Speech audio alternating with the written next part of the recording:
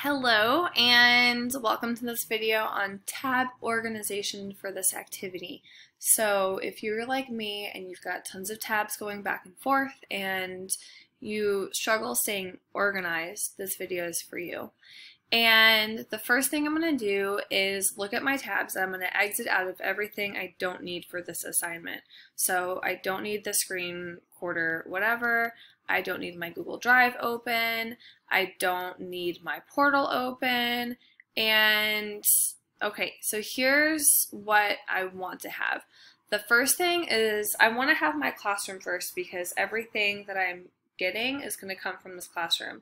Now realize that yours is going to look different than mine. And so in my classroom, I want my classroom to be open to the actual activity that we're doing. So yours should say Wednesday, North America colonization, reading passage, and student slide deck. Because here I've got my directions, right? I've got the links and the videos, the materials in here that I'm gonna need. Okay, so the next thing, right, I've read the directions and I want to have my reading passage up because I know that my reading passage, I'm going to use this, right, excuse me, to complete my activity.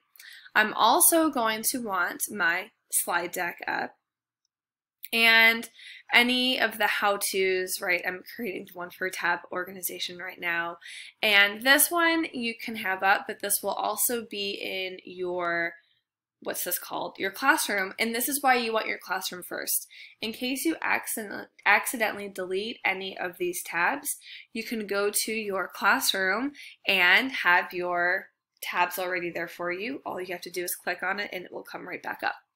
So again, make sure you've got your classroom, make sure you've got your Google Doc. The other tab you might want to have open is your notes, and I understand that this will look a little different from you. So your notes, to get to those, all you do is click on your Tuesday notes completion, view assignment, and you should be able to view the template that you filled in to access your notes. Okay, I hope that, and then obviously in the background, right, you would have your Google Meets tab. I don't have that up because I'm not running Google Meet right now, but you would possibly have that up. You would also definitely have that up. Okay, so again, classroom, and in the classroom, you are going to your, there has to be an easier way to get here.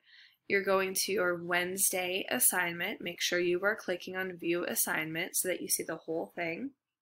Right, I've got the teacher one so it looks a little bit different. Reading passage, your slide deck, maybe the how-tos, and maybe your other tab would be your notes from Tuesday. Okay, stay organized.